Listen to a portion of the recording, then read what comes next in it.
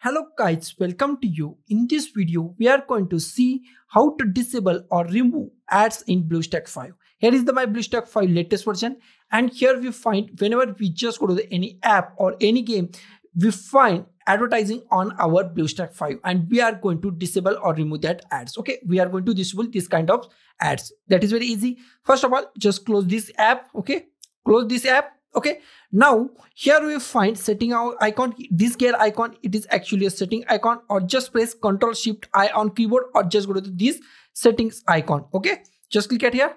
Okay, in here just go to the preferences. Here we find preferences. Just go to the preferences.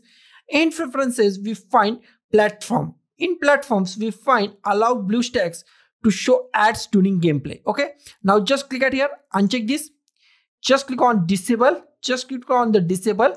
Okay, now just go to the save changes. Just click on the save changes.